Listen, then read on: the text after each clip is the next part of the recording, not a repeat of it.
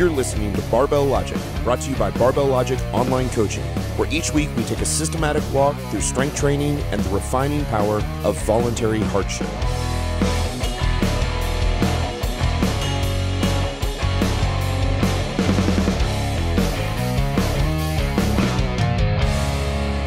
Welcome to the Barbell Logic podcast. I'm Scott Hambrick. Over there is Matt Reynolds. It's day 738 of the pandemic. I just got in I was out in the shop with Charity grinding corn for cornmeal. I hope everything's all right with you guys. The kids are pedaling the bicycle generator right now so that the laptop and the camera and the recording equipment will work. So hopefully they're going to have enough energy to get through this. How are things there in Missouri? We're doing all right. We're hanging in there. Rachel and I never talk about this. Rachel and I had our first legit argument since COVID started 2 nights ago. Like a good enough argument. That's not bad. It went over 700 days without an argument. It's a long time. COVID pandemic. And we, remedied it by the end of the night. And, we didn't let the sun was down, but we didn't go to sleep on any drama. Did you guys, make up? That's a little too if I did, I would have said so. But there were biological and evolutionary reasons why we couldn't really make up. And so and I'll leave it at that. So, but it went fine. So we're fine. And I don't know about you and Charity. Rachel and I argue about one thing and one thing only, and that's the children or discipline thereof. So anyway, all was good. And no, we're doing great. Hey, listen. So I think I have dropped some hints about this on the podcast. The podcast, our listeners know, this podcast ain't free. And one of the things I love about the podcast, you think about most podcasts are either just turn on the recorder and just like start recording and never cut anything. And you get some boring times and Lord knows what Hambrick might say. And then you've got the other end of the spectrum, which is the highly produced, right? NPR, Serial, Wondery, that kind of stuff. Incredibly expensive sort of podcast. I love it because we're kind of in the middle. We've got producer Trent. He's fantastic. Producer Trent ain't free and he ain't cheap, but he's worth it what we pay him. And so we have been doing some advertising on this podcast for the last couple years or so. And I get it that everybody would rather have podcasts without advertising, but it's nice to be able to pay our people who do podcasts and for the podcast to pay for itself. So we are very careful about who we bring on this podcast to advertise. We love people like Dominion Strength, the best belts in the country, and Micro Gains, and those guys that are been our friends for years. Hambrick, I don't know if I've ever been more excited about who the sponsor of the podcast is right now. I don't even know who it is. It's Tushy Bidets. We have a company that makes beautiful butthole washes sponsoring our podcast. I'm almost going to get emotional about this. I have not used toilet paper my entire life. I use baby wipes for the first 35 years of my life. And a few years ago, I converted over to Tushy Bidets, and it's the most wonderful thing that ever happened to me. And they are the sponsor for the podcast now. Well, I buy leather scraps from Dominion and use that.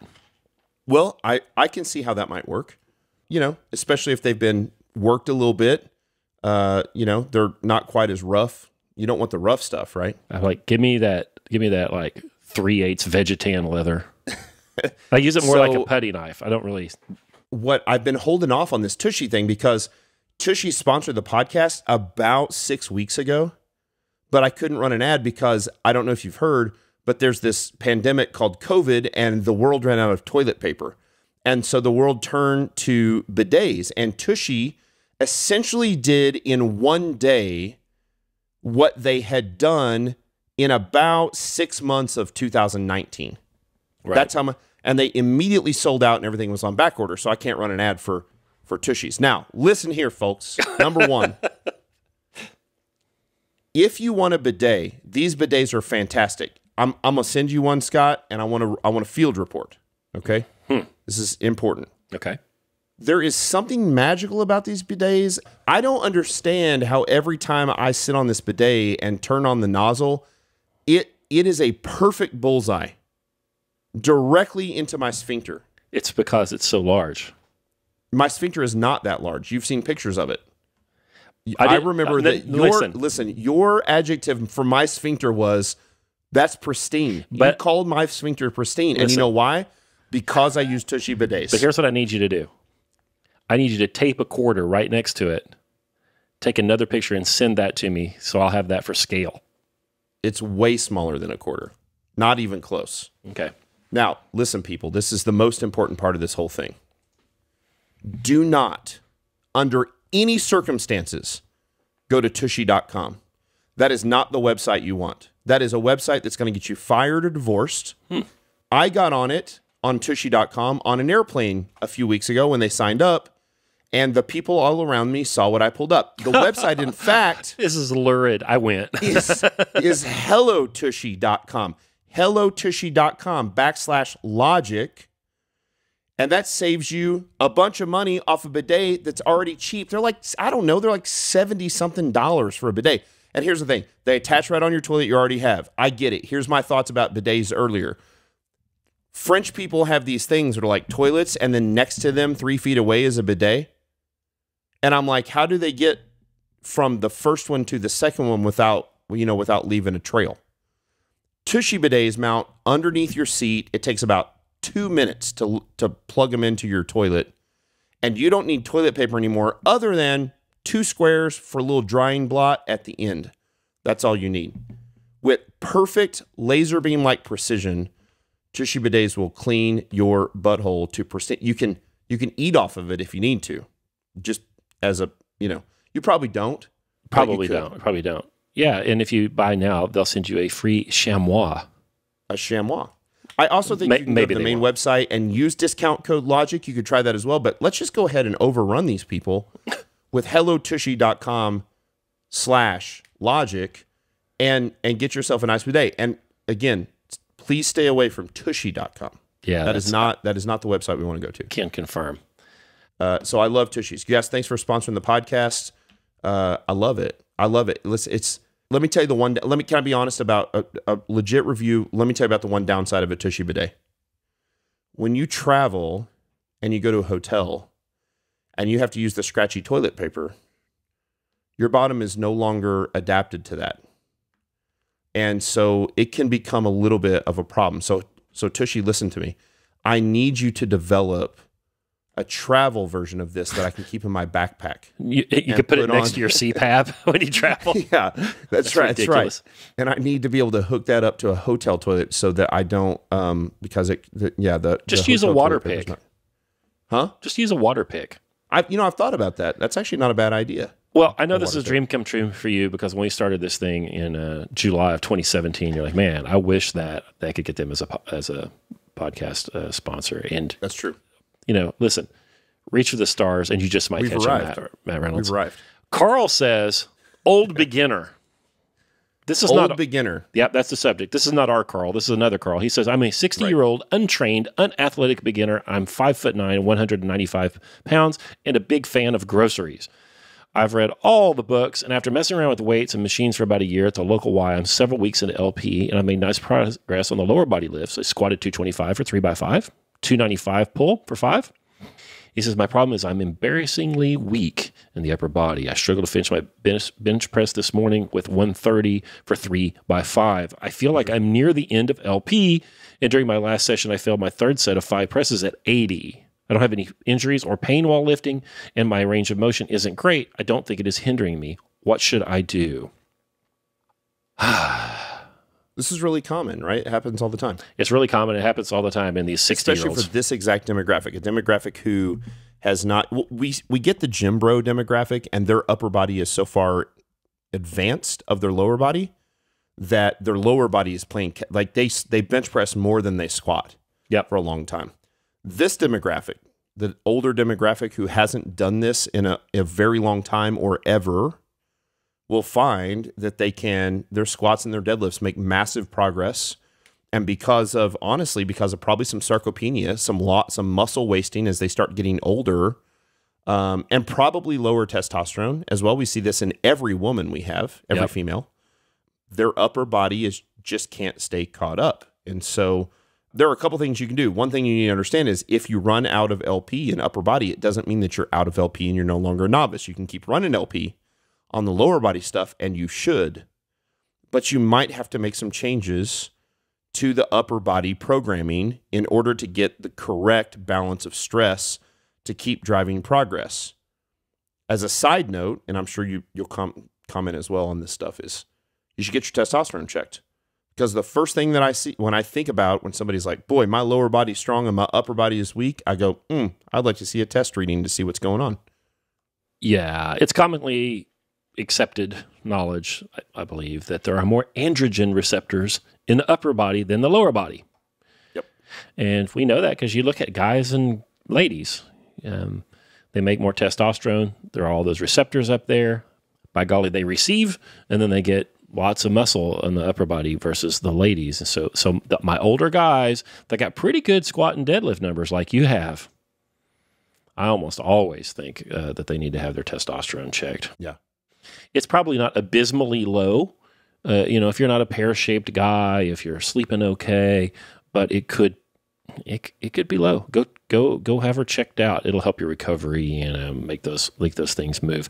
It's never been easier to do that. That's the other thing. It's never been. Remember how hard it was to get your testosterone check like 15 years ago? I bet it's horrible right now in the middle of this. Well, the listen, pandemic. But I hear what you're saying. Testosterone check today, but when they start to open stuff up again, it won't be an issue. And part of that is because there's so many private labs now, so you can just go to your doctor and ask. Almost all of our listeners are going to have health insurance; they can get that thing done. But if you don't want anybody to know and you want to keep some privacy, you can go to LabCorp or Quest, one of those. We don't have any relationship with, we don't, we certainly don't make money off of them. And you can pay a little bit more money out of pocket and get that stuff done. And it's still pretty cheap. It's not like what it was 15 years ago, and get that test done. Yeah. And if those numbers come back okay, and well, even if they don't, you're going to have to do more volume, and you're going to have to do stuff like barbell rows, and you're going to do chins. He mentions that he can do about a chin and a half and no dips, but he can do 15 push-ups. Yeah, do those push-ups to get some more volume. Train that chin. Do some assisted work there. Train those dips. Assisted work with those. But dips are great for the hypertrophy, I think. I love those. So no matter what, you're going to have to do more work. Make sure you're eating your protein too, Carl. Let us know how it's going. Yes. Let's see here. Sorry, my computer is beeping here. Oh my gosh. Google just signed me out of our Gmail account. Just sign me out. I'm getting back in here. I got a story for you. I've been holding back for like 2 weeks that I'll tell you between questions here. So I woke up Thursday night, actually a week ago today. Our internet went out about 3:30 in the afternoon. It's almost exactly a week ago. And occasionally our internet goes out. And of course, my first thought was, it'd be we've done pretty well with this whole COVID thing, like in business, running online business and stuff. If the internet goes down or the power grid goes down, we're in trouble, obviously. And so, of course, at first I'm like, oh God, the internet's down. Is it down everywhere? It's not. It's down here. I get up Friday morning. I've got an important business call I need to have Friday morning. Internet's still down. Mediacom is who I have. You've heard of Mediacom? One of the big, Nope. Cable companies. What a stupid name. Mediacom. Well, and like Comcast and places like that. Okay, so I have been a client of Mediacom for 20 years. It is the cable, TV, and internet provider in Southwest Missouri. There isn't anything else, right? There is some AT&T stuff, but I have gigabit internet, and this is it. If you want anything fast, you got to do Mediacom. I have, so I call, actually first I text. They've got like a texting service where you can text customer service, and I text them, and the guy's like, we don't have any record of you ever having an account here. I've had an account there for 20 years. And so I'm like, man, I've had an account here for 20 years. It auto texts back, your conversation with Cody is over. Okay. So I call customer service, wait on hold. Lady finally answers the phone. I'm like, hey, internet's down. I got gigabit internet. Not sure what's going on. Can we reset the modem? What do we got to do? And she took her a while to find my account. And she's like, oh, it's been, internet's been cut off for non-payment. I was like, what? And she's like, yeah, we cut it off because you didn't pay your bill. Now, hopefully our listeners have been listening long enough to know this is not an issue in the Reynolds household. Everything is auto paid. Not, no problem. And so I'm thinking to myself, I run an internet business. The business pays for the internet. And I'm thinking about the business credit card and the business debit card. I'm like, those are not expired. How could the payment have not gone through? What is going on? And so I said, could you give me the last 4 digits of the credit card number, the card number? And she gave it to me. It's none of my business cards. And then we realized it's my wife's business debit card, which is essentially not used. Like blow the cobwebs off of it, right? She's there in case she has to run to Sam's and get something for the business or something. And even though we got our business debit cards at the same time, somehow our bank they stagger the expiration dates. So hers expired in January of this year. Okay. So her card expires in the auto pay and we don't pay our bill. Did they call us? No, they didn't. No. Did they email us? No, they didn't. Did they reach out to us in any way to let us know that we didn't pay our bill after I had auto paid my MediaCom bill for 20 years? No, they did not. When I talked to the lady, she says, they're not supposed to be cutting off internet right now in the middle of COVID. I'm not sure what's going on. This was a third party that cut off your internet. I said, could I get the name of that third party, please? And she said, well, hold on just a second. She's like, no, they were just responding to an order. I said, well, if they were responding to an order, it's MediaCom's fault. You guys put in the order. She said, no, sir, it's your fault. I said, my fault for what? She said, you didn't pay your bill. Now, listen, I get it. Maybe I need to take some percentage of the, hey, we had a card expired, right? So they cut off our internet. And of course, I'm like, obviously, just pay it, put it on my card, no big deal. Turn the thing back on. No. Well, they are, but Good. They can't do it right away. They got to send somebody out to my house to turn it back on. But here's the really shitty part. So I'm like, just pay it, pay whatever I owe, and then, put this one on the auto pay. So, she tells me, and I know I'm going to have to pay a disconnect fee and a reconnect fee, and I'm just trying to be cool and I'm pissed off about it, but, And she's like, okay, and is this the card you want to set up for auto pay? Yes, it is. So, all right, the internet will be $179 a month. And I said, whoa, no, I'm paying $67 a month. And she said, oh, no, like, once we disconnect your internet, we get to charge you 2.5x. I said, hold on. I've paid my fucking internet every month for 20 years on auto pay. A card expires, you don't call me, you don't email me, you disconnect my internet, and to come back and turn it on, you're going to charge me 2.5 times what I was paying? She's like, that's right. Mm-hmm. I go, what is wrong? I said, why wouldn't somebody have called me?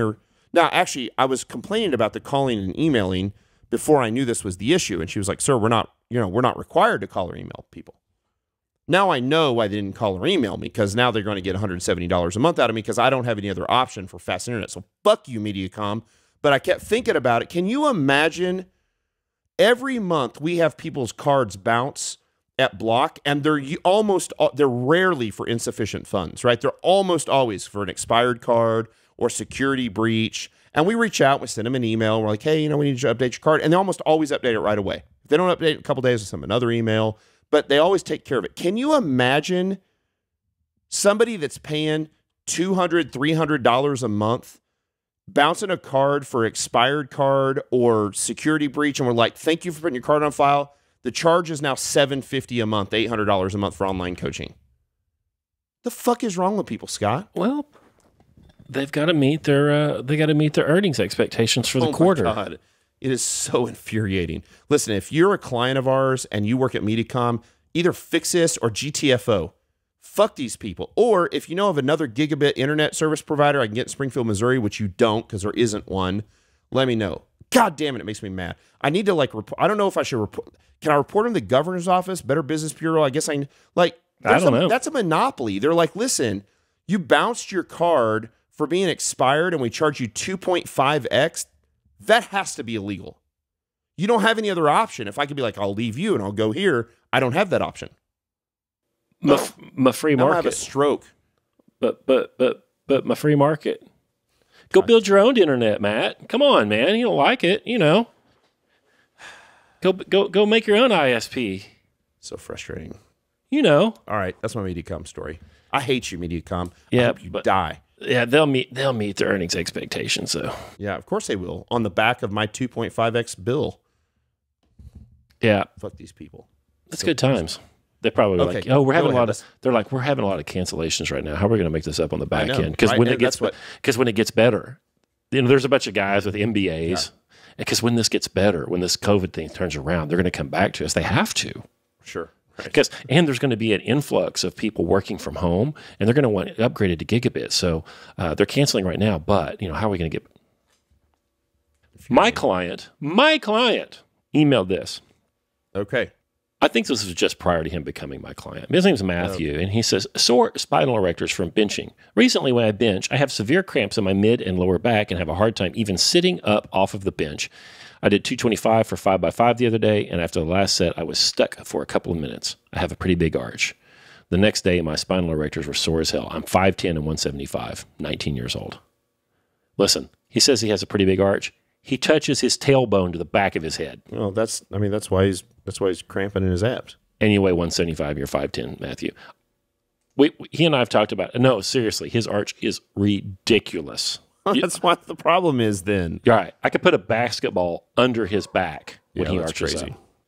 I get it that in some of these federations you can arch up and you can do that clown show stuff and whatever. Sure. I get it, but guys, we're not doing that. We're just trying to get stronger. We need to use that long range of motion. Matthew has since relaxed that arch some, and it's hard. It's hard. He's really flexy, clearly, and it's really hard for him to get tight with a lower arch. But as his body weight has gone up and he's gotten more muscle around that core, he's more able to do that. His bench is strong. Yeah. Yeah. If you think about it, like that super arch on the bench press is just like the hardest isometric contraction that you could possibly have in the shortest, most contracted spot of that muscle. Like you are contracting your erectors as hard as you can on a bench press and then holding them in an isometric contraction the entire time. So they are as short as you can get an erector and then holding it like that for the entire set. Well, do that to a hamstring, see what happens. Yeah. It's going to cramp on you and it's going to be sore the next day. And you certainly can adapt to that over time, but like there's really no reason to have it be that ridiculous. And by the way, I get hamstring cramps when I bench press. You bend your knee and you put your heel kind of behind your knee as you lay down, and then you're laying out flat, so your hip is fully extended, so your hamstrings are really short. And as short as they can get. They cramp right on up. That's exactly right. Here's another one of my clients. Oh, my goodness. Jonathan says, just something I've been pondering about the 48-hour recovery window during LP. Assuming that a novice lifter is eating and sleeping enough, would training every other day on a 6-day cycle be beneficial, or is the extra rest day on the 7-day cycle necessary for adequate recovery? I mean, I think our experience is that the 7-day cycle works better for most. If you're somebody that has really good recovery ability, there's no reason why that wouldn't work. If you're a 19-year-old kid, a 21-year-old kid, you've got high testosterone, you can recover quickly, you can eat a bunch of food. Like, there's no reason why that wouldn't work mathematically. But for most people, they often will need that extra 2 days of rest at the end of the week. And I think almost anybody could do the every other day thing for quite a while, or for a while. Sure. And then they need that extra day. And then later they have to periodize it a little bit when we do the midweek deload for stuff. Right. And yeah, the answer is it would work great for a little while. But just because our calendar is the way it is and people work 5 days a week and all that stuff, the 3-day-a-week thing still continues to be what I have my folks do. Yep, me too. Every now and then I'll have somebody do that 4-day split LP, but even then I don't like it that much. I have an older guy doing 1 day on, 2 days off. Mm-hmm. And he's like, all days are the same. Doesn't matter. Certainly not right now. Yeah. So he's training today, taking 2 days off, training today, taking 2 days off, training today, taking Sounds 2 days great. off. And so so it works and it's not the same every week, so with that, so 1 week he'll train 3 times and another week he'll train 2 times and then 3 times and 2 times. And it kind of goes back and forth that way and it works just fine for him. And so, you can play with that, play that game and either shorten the entire cycle or lengthen the entire cycle to get the progress you want. It doesn't buy you much, No. It doesn't buy you much. No, it didn't buy you much. I like the way you think, but for me, it just doesn't get us enough. Nick says, Gym Tunes. Loving the podcast. It's my new favorite, and I've been listening every day for a week now. I want to know what your gym playlist consists of, or even better, is there a public Barbell Logic Spotify playlist floating around? What gets you pumped? I hate this question. Yeah, I do I'm too. sorry, man. I just don't. I don't care. Yeah, I don't either. I get it. That like I did care. I used to care. Listen, you run a gym for 10 years. I don't. I want to listen to bluegrass. I'll listen to like Alison Krauss and Punch Brothers, and I don't, because I can't. If I'm hitting a huge PR, maybe I turn, Metallica's Bleeding Me. I've talked about something like that on, but it's just not. I'll listen to podcasts when I train. I'll listen to news reports. I'll talk to my wife. I'm just too old and I've done this too long. I don't care. Yeah, I'm not a monkey. I don't like put on music and my mood changes. You put on a sad song, I start crying. You put on another one, I start throwing things. I just Rage Against the Machine, I kick a hole in the wall. You put on another sad song, I start crying. No, I'm not like that. Like I'm sufficient in and of myself, and my moods are organic to me. And I don't know, the music thing just doesn't work. I do have some playlists on my ScottHamburg.com. I've got they're not training playlists. No, they're the right? jazz show, the songs from the jazz show, and some other stuff. Well, it's interesting though, Scott, if you think about this, that both of us, you and I, are deeply actually affected by music and are like deep lovers of music. It's just not something that I need to get pumped up for lifting anymore. Well, I have to sit down and listen to it if it's going to have some sort of effect. If it's just in the background or whatever, it's just I don't know. I think mostly that's bull. How about that? I think you can use it for some amount of sort of adrenaline rush a little bit. But I tell you what always was weird to me. There's two parts to this. Buddies that I had like in the 90s and early 2000s, when you really got like true ridiculous like death metal came out, where they're just like, they just growl and vomit into the microphone, and they would listen to that when they're trained, and I'm like, I don't. Like you can hear and feel like the melody of a song or the beat of a song that can in fact, it's catchy enough to kind of get, but there's something about this like this super deep like bass line, double bass on the drums, and some dude vomiting in the microphone, and I'm like, what about that hypes you up? And then here's the extra step to that. If you listen to that shit in the car while you're driving down the road, you're a psychopath.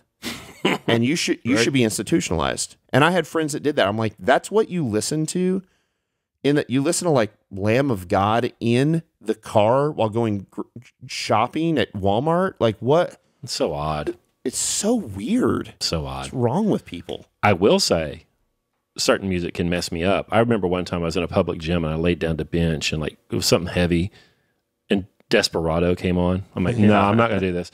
I was I was in our garage the other day, and I was going to do something. I don't remember what the heck it was, and it was like Landslide, like Stevie Nicks. I'm like, no, I don't think so. But I don't know. Not because you were just like pissed off because it's a sad song, not so much because like you weren't sitting there crying or anything. It wasn't like choking you up. No. Yeah, because I have had that. Like I've had that happen. Like if the Eagles come on or something, like Desperado or something, because that's the thing that I listen to my dad. If I'm training and that stuff pops on, I lose my shit. And I can't train because I'm all choked up about, that kind of stuff. It's the memories tied to the songs. Man, I'm just deleting questions. There you go. Good. Jacob says, can you guys touch more on rest times between sets as we start to make MED changes out of LP? Is it ever valuable to reduce the rest time to create more stress in a shorter period of time? Or is that just BS and the thing to do is always to rest enough until you're ready to go, but not long enough to cool you down? I think I have a very different answer to this question right now. Maybe not.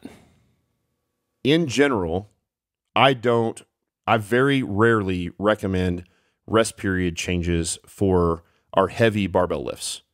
I do some dynamic work that, we've talked about, some West Side stuff. You guys can look that stuff up, like our West Side style stuff.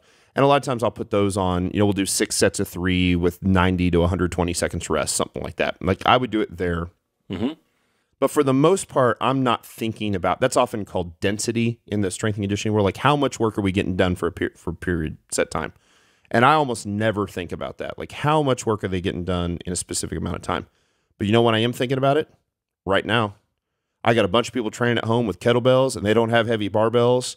And as I add volume to there, I was talking to a couple guys the other day, as I'm adding volume and stuff, because what else can you add? They have a kettlebell, like the intensity set, I just can add more work time. I don't want a kettlebell workout in your living room to last an hour. That's too long. And so as I started getting into that stuff, I'm like, oh, we can do more work in the same amount of time. Like I want this to be 30, 40 minutes max. So so I started doing things like supersets with antagonist muscles and things like that to do that. So in some of those situations, I would do that. I do that even at home or in the gym with normal barbell training with accessory movements a lot of times. I work those superset antagonist muscles or circuits, but I don't think about that as far as work sets of squats, work sets of deadlift. We rest. The typical answer that we give, and I would agree with this, is we rest long enough to make sure we hit all of the reps of the next set. That's the point, right? Yeah. I tell people when they get started with LP, just wait 3 minutes and then go. And then later on, wait 5 or 6 minutes and then go. And then, if your LP fizzles out at a given weight with a 5-minute rest, well, that's okay. Let's not wait 10 minutes. Let's just move on. Let's just move on. I'm the same way. So I'll tell people to change their waiting time just because I have them go so short early. Let's just go. Yeah. And then later on they can slow it down a little bit, but not too much. I like that. Another Matthew says, your podcast is my favorite, so thank you for what you do. Thank you. Thank you, Matthew. He says, my question is, will a hook grip still help my overall strength? I recently got to deadlift 280 for 4. I hope that's kilos. And the bar slipped out of my double overhand. I tried the hook grip today and pulled 285 for 5 easily. I will continue to use the hook grip going forward, but still warming up the double overhand until my last warm-up set, where I'll switch to the hook grip, etc. Yeah. Is there anything else you would suggest to assist the grip strength? No, not really, although I've said this on the podcast before, you and I both have. When you switch to the hook grip, I would hook grip every single set for a few weeks just to get used to it. And then once you actually get used to it and you kind of kill those nerves off a little bit in your thumbs, it doesn't hurt so bad anymore, I'd go back to pulling that double overhand for most of your warm-ups and then go to the hook grip. But absolutely, if the grip is the limiting factor in a deadlift, you need to figure out a way to be able to hold on to the bar. So hook grip is always our first choice. Alternating grip is fine, although I'm using it less and less with my clients. And with my older guys, straps are just fine too. I like working that grip.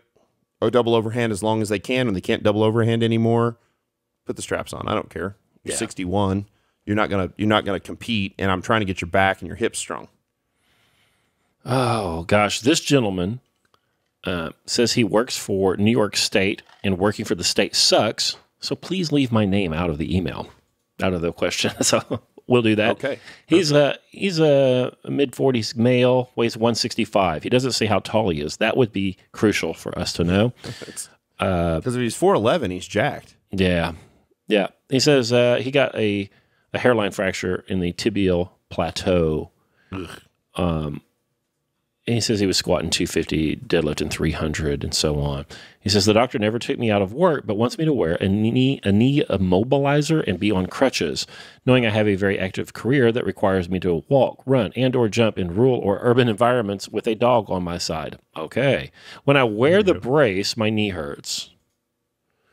When I walk without wearing the brace, it feels a lot better. So my thought is bones under pressure go quicker than resting them.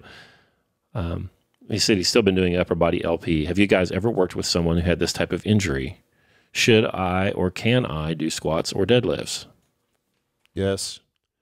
No, generally, yes. You specifically, I don't know. I'm not a doctor. Right. there's my CYA. Yeah, man, I think you're thinking the right direction.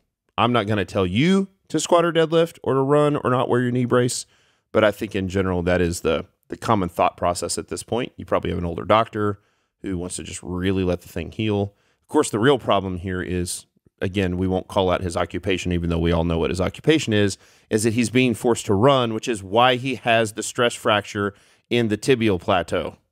He didn't get it from squats and deadlifts. He got it from running to meet his physical fitness test that he has to do for his job, which is stupid. But he can't fix that. That's the rule. So you got to do what you got to do. So definitely don't run right now. Let the thing heal. And then here's what I found.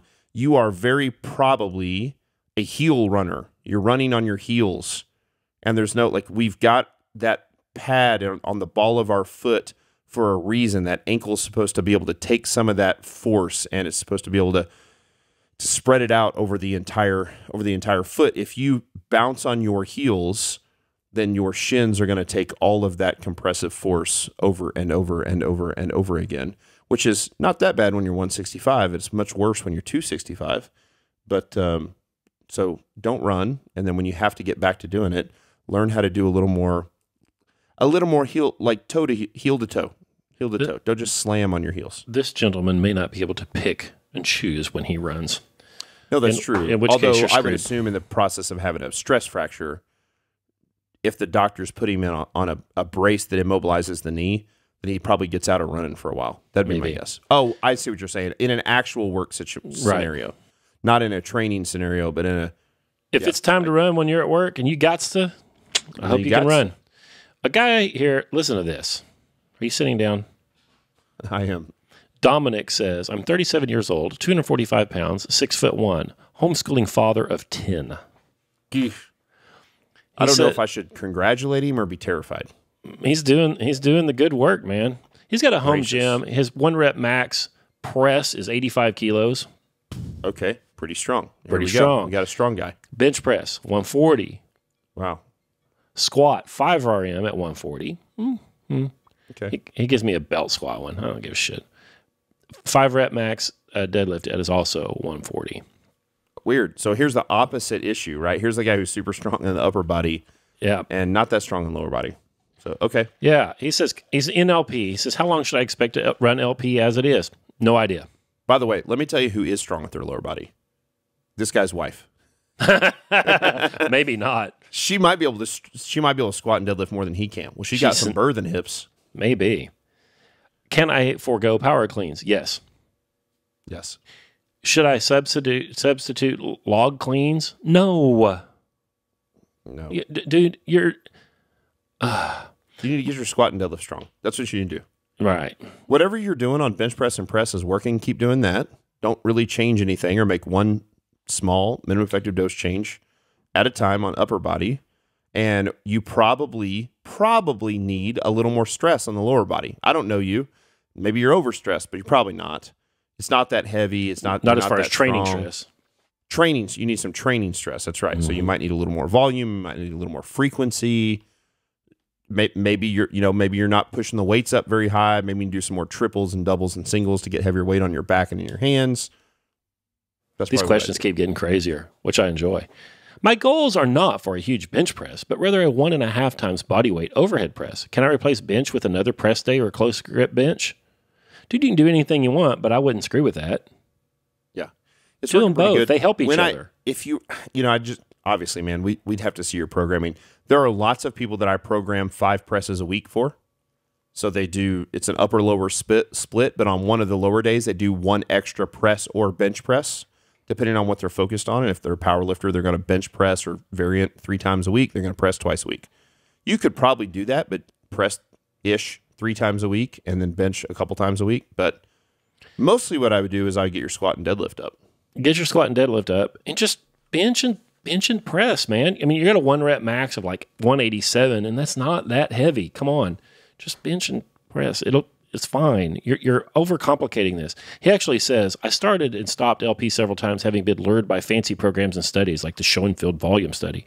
Well, fucking knock it off, man. Just do the stuff. It's weird to see those guys like Brad Schoenfeld. It was, back in the olden days in the late 90s, all of us were there were like 4 forums and we were all on them and we would argue, like him and Lyle McDonald and, Glenn Penley, God rest his soul, and people like we were all on the same forum.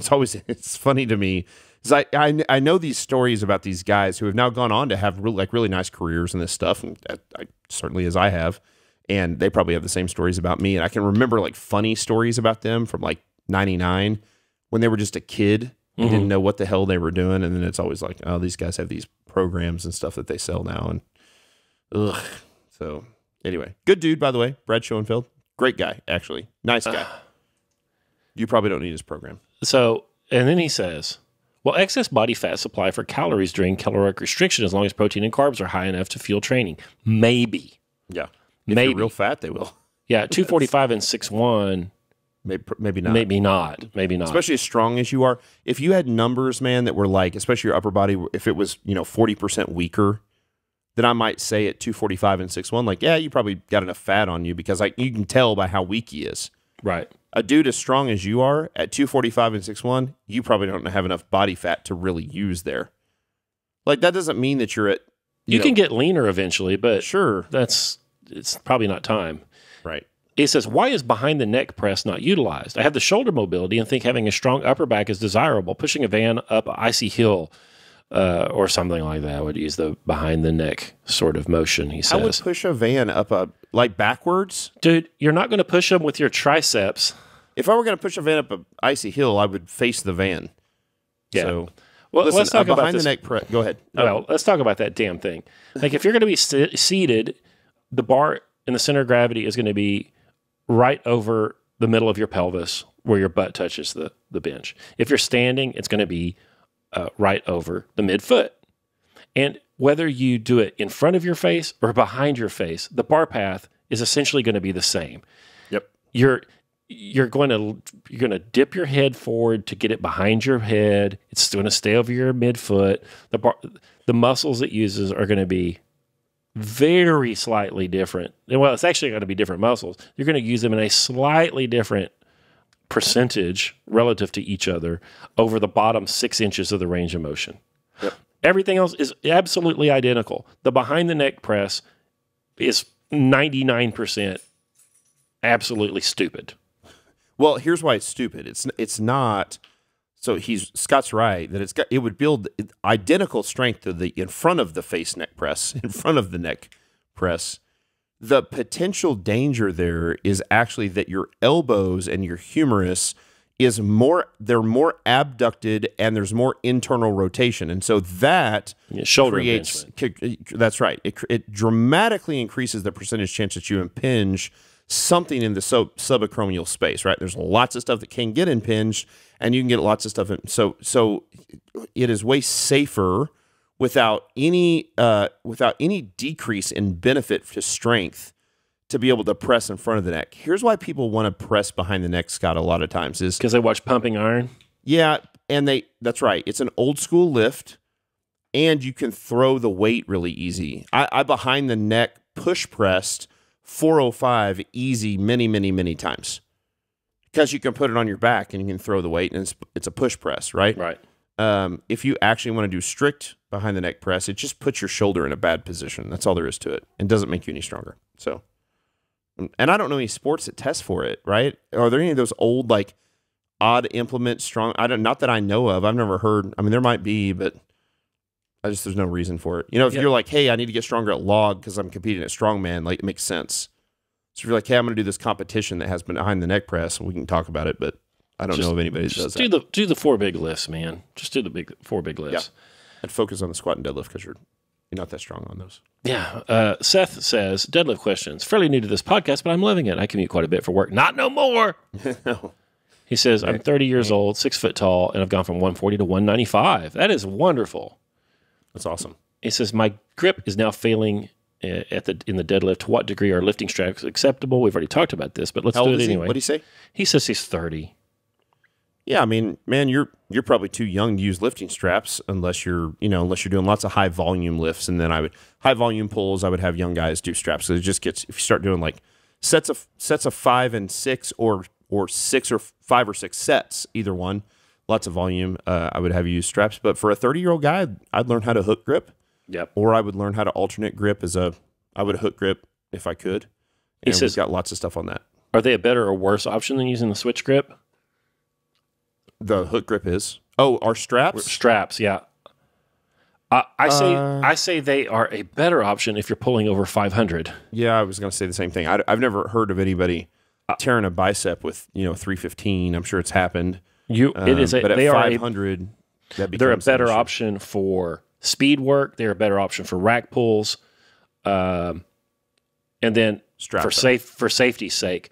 Yeah. Not for safety's sake, but just for the amount of work you have to do. If you're doing a bunch of RDLs or something like that, I would use those straps. But yep, agreed. Yeah, don't overthink it. In a deadlift set of 5, how much time is allowable for brief grip rest between reps? None. 0. That's legitimately like 2 seconds. No, you can't turn loose of the bar. You can't turn loose. You should never turn loose of the bar, including with a hook grip. Yep. A hook grip is set. It stays set for all 5 reps, right? Dude, if you get have a one hook breath grip, at the bottom, that's what you're allowed. One breath that you go down, you put the bar down, you breathe out, you breathe in, you squeeze up, you pull. if you hook grip and you turn, and it, it's heavy and it hurts, and you turn loose, the blood will rush back into that thumb, and it will hurt way worse. That's exactly right. Keep it going until you're done. Well, and it's actually the same thing with the other stuff. Like, it never gets better. Like, oh, I'll just rest an extra 2 or 3 seconds down here. No. For those of you guys that have done that, that's not better. Your body is continuing to utilize oxygen, and you're just becoming hypoxic. You're just getting down there and running out of oxygen. Yep. Get the set over with. A set of heavy deadlifts, a set of 5 deadlifts, and that should take like 20 seconds, 30 seconds max. I get people send me videos. It's a minute 15. I'm like, whoa. Well, yeah, that's horrible. We can speed this thing up. If you programmed like a minute and 15 worth of deadlifts for me, can you imagine? I'd never talk to you again. Yeah, you just wouldn't quit as a client. You quit it as a coach. You're like, I won't even work for you anymore. I'm not talking to you anymore. I'm completely out of this. I'm getting out of the industry. He says, I'm not the podcast. My double overhand grip does not allow for touch and go reps. Good. Don't touch and go. Pull your rep, touch and go. Reset, pull another one. He says, is there any benefit or reason for wearing lifting shoes during the deadlift as opposed to wearing socks? Sure. Yeah. Sanitation, safety. You're not pulling heavy anyway. What do you care? Yeah. What do you think of on that? The floor. We like, we've talked about this. We like guys are real strong. If they want to pull in socks, I pull in my socks. There's nothing wrong with that at all. Every PR I've pulled in the last 3 years has been in shoes. Yeah. And you're long-legged. Yeah. And your legs get a little longer. Yeah, there's benefits to pulling in shoes. Yes. Stability, shin angle, it's easier to push through your midfoot, all that sort of stuff. We got some YouTube comments the other day about Texas Method in particular. I get these comments frequently. And the comment goes something like this. What you recommended is garbage because elite athletes don't do it. Right. I actually like those comments. I don't mind those at all. Why would you like that? I'm just, first off, if you post a YouTube comment, you're worse than the people that run MediaCom. You're worse. Are you worse than the people that run YouTube? Run YouTube, which is Google. It's pretty tough. Yeah. So in case you guys haven't figured this out yet, we don't care about high-level athletes here. Well, there are lots of places that have that. High-level athletes were once novices or early intermediates. Right. And Texas Method is for people who just left the novice phase. They're not for advanced or elite athletes. And just because you saw an elite athlete pull in flats doesn't mean you should. That's right. By the way, KK would pull in combat boots. Right. Who cares? So if you're one of those people, like, oh, there's elite athletes, and then, we're not talking about that. We almost never talk about that. Well, the argument, it's so deeply ingrained in culture where people look at the best of whatever sport, and they're like, whatever they do, I'm going to do. And they forget, like, whatever Michael Jordan does from basketball, that's what I'm going to do. That way I can be like Michael Jordan, except you forgot. You're not Michael Jordan. You'll never be like Michael Jordan. Well, what if Michael Jordan wrote a book about what he did from ages 4 to 10 as he learned to play basketball? It'd be more practical, but I still don't think it works. And this is why it doesn't. I mean, like, yes, you can't jump. That makes practical sense, but here's what we know. Freaky athletes, all the freaky athletes are in Division I sports, and they're all doing the dumbest strength and conditioning program of all time, and they all get strong. They all clean 400 pounds. They're all strong as fuck, and that's because they're freaky athletes. It has nothing to do with their program. Yeah. We train normal people here, middle of the bell curve, left of the bell curve. Like, that's who we train. That's what we're doing. And would Texas Method work for, what the point you're making is Texas Method would work wonderfully for elite athletes after they're out of the novice phase. The problem with the elite athletes is almost anything works for those people. It actually does. They actually, they don't have to do that at all. Yeah. But for the rest of us, we have to make that step-by-step progression. And so, so people come in and they're like, oh, you're not doing this. You're not doing DUP. You're not doing, what's the Chico. You're not doing Chico. Like, it's not. No, you're right. It's a 46-year-old soccer mom who just got out of LP. Why would they do that? Coaching family members. Devin says, thanks for what you're doing. he found out about barbell training years ago through Art of Manliness, and it changed my life, he says. He says he's currently getting a master's degree in kinesiology. I don't know why the fuck you would do that. He says, but I've been able to get several members into barbell training, including my mother, and she's doing great because of it. Over Christmas, I was talking to my sister, and I made the case for strength training. She is really stubborn, bless her heart, and she refuses to do barbell training. She still wants my help getting in shape and losing weight, but I'm at a loss for a second best option. Do not compromise. Tell her to do what you tell her, or go talk to her old man about it. This is his mom or his mother-in-law? This is his sister. Oh, I missed it. Sorry. His mother is training and doing well, and his sister is recalcitrant. Yeah. Yeah, I agree. I agree. It is what it is, right? So some people don't listen. If your sister doesn't respect you and she's not going to do the thing, she's not going to do the thing. If she really wants to work out, there is a way to sort of trick her into this. Like you can actually you can teach her. I mean, if she's out of shape, she's never done this before, you might just teach her how to squat by standing up correctly out of a chair for a while, and then hand her a kettlebell or dumbbells or a goblet squat and make her a little stronger. And then eventually she's going to run out of things she can hold on to goblet squat. And you'll be like, you know what's working? Barbell on your back. But man, ultimately you can't train people who are, remember we've talked about this external motivation doesn't work for this thing long term. Yeah. White knuckle discipline doesn't work long term for this thing. If you're not, after the first 3 or 4 weeks, if you're not deeply internally motivated to do this, you're not going to do it. Deeply. Speaking of. Yes, sir. Seminar group number 1, the first people who signed up at Online Great Books, yes, are now in their 4th month of Aristotle. Okay. And they're reading Aristotle's Metaphysics, and they did their first seminar. And our friend Kirk is one of those guys. Yeah. And Tall Kirk. Tall Kirk. There's a guy, Chris, I think he's a Barbell Logic client. Yep. Sure. We know some of these guys actually. And they're just having a terrible time with it. It's hard, man. It is one of the hardest. How long does it last? What's the end? What do you mean? Like how long are you in Aristotle doing this thing? They're going to read about 10 months worth, but right now they're 4 reading months in. Yeah, and they're reading. They got 6 months to go. Well, but they're in the worst of it. Metaphysics is a weird thing. It's about what it is to be, right? What it be to is, like what something. How do you know things exist? What is existence? It's hard to talk about. And it's hard to read about, and they're really, really struggling. And I talked to them. I just had a Zoom with them about it, and I can't externally motivate them to do it, and it's so hard. Like you can spend hours and hours and hours reading that and contemplating it, and be completely at sea.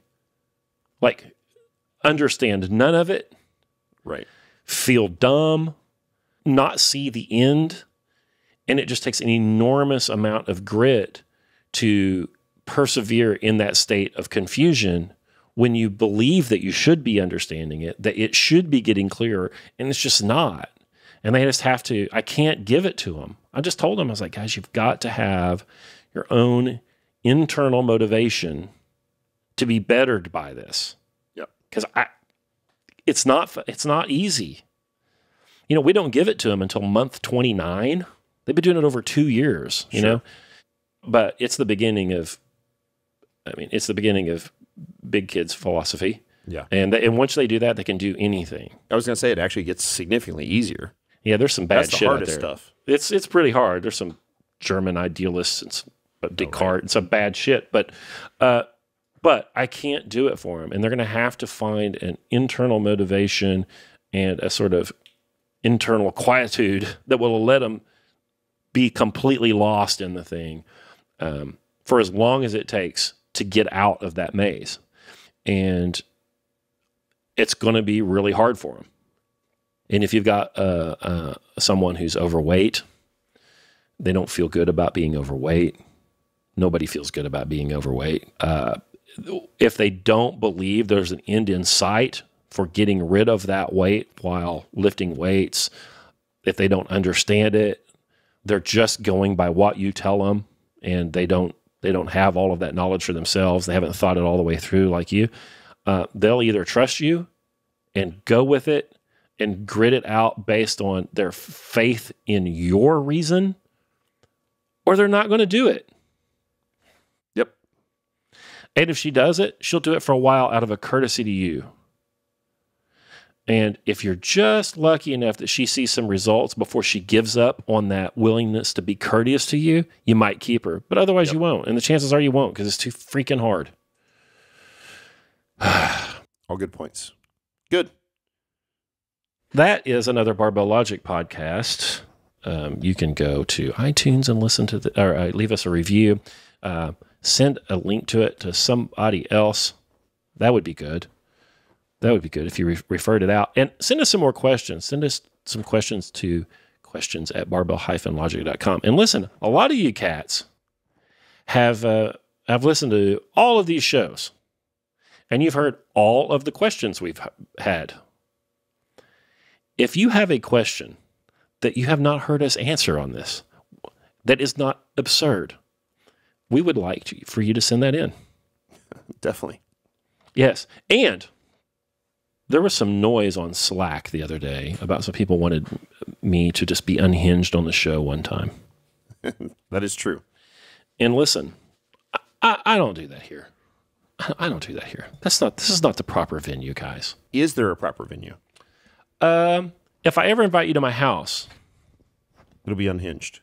no, that's where I'm actually hinged. Right now, I'm all uncoupled and I'm just all out of sorts and I just can't be myself. But you get authentic Hambrick at your house. That's right. But if you want something that's a little closer, catch one of my Instagram lives. Or you can go to scotthambrick.com and see that stuff there. What about the other podcasts you do? Are you ever a little more like Hambricky? I mean, I'm always me. I know, but I'm always like, you can't, or you'll say something sometimes. I'm like, Trent, you got to cut that out of the podcast. But you don't do that on your stuff. So on like the Scott Stream stuff, are you a little more like in your face about it? Yeah. It's a little less. Yeah. Yeah. There you go. So there's. Yeah, I've got one like, I think the title of it is like Paul Krugman's or something like that. But he is. And yeah, so that stuff's out there. Yeah. There you go. So yeah, unhinged Hambrick is.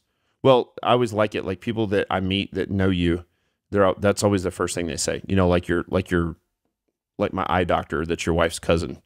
And he was like, he's got some crazy ideas. That's like the first thing he said. That's right. That's my eye doctor. That's Charity's cousin Corey. He's such a boring normie. He's like, get a 30-year mortgage, buy the biggest house you can afford. You know, just like, oh, come on, man. Good looking man though, very attractive dude. Huh? You like that? I mean, I'll let him know. Not sexually or anything, but like I can look at that guy and be like, I can be confident enough in my manhood to say, that's a good looking man. Good. I don't mind him checking my eyes. All right. Thank you guys for listening. Hey, go buy a bidet at hellotushy.com. Like, get your butthole clean. You don't need the toilet paper then. Stop going like all the rest of these morons to Sam's and Costco and trying to buy all this toilet paper. You don't need toilet paper if you got a Hello Tushy bidet. Use discount code LOGIC to get that butthole clean. By the way, they have shirts, Scott, that I don't know if you've seen them, that say, ask me about my butthole. I have not seen those. And I can't wait to wear that. When they open up the world again, I already told my daughters I've got that shirt and I'm going to wear that shirt around town that says, ask me about my butthole. All right. Send your questions to questions@barbell-logic.com and we will talk to you guys in a few days.